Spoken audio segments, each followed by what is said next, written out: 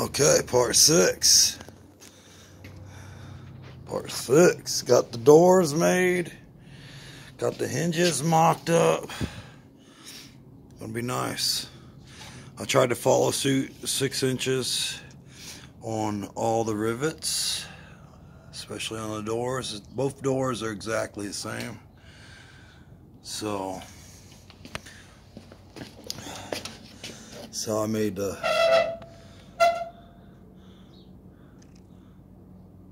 doors for the toolboxes.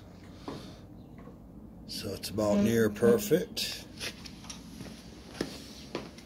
The only spot that I'm not happy with is right here, but after mounting it, I can hammer that flat a little bit. So, same deal.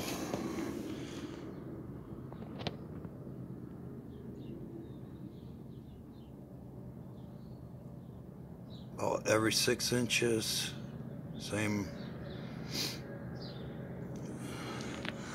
Alright, so this is the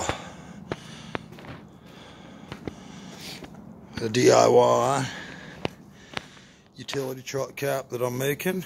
Everywhere where I mounted the rivets is caulking / adhesive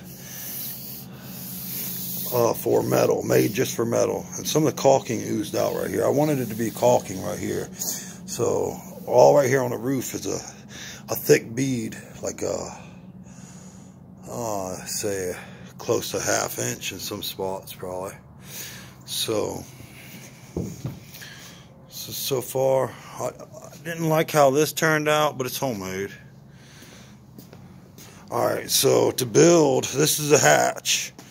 Of course it's going to get flipped this way and hung right there where the clamps are. Clamps are for that bent metal that goes from the roof down.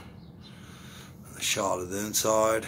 A lot of it's recycled metal that I've had or found. Some of it I've bought for the doors. So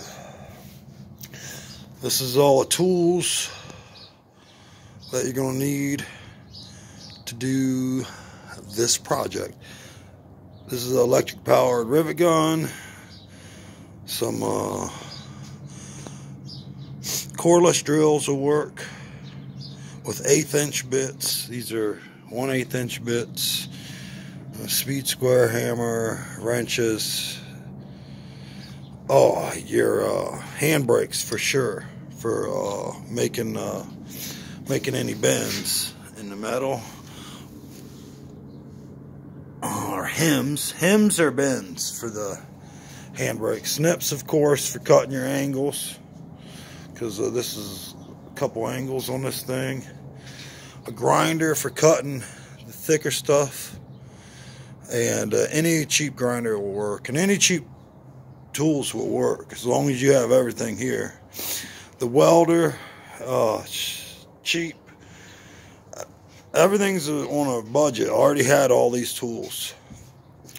Borrowed the rivet gun. But it's coming along. Just need some more hardware. Put this back gate together. And see you on the next one.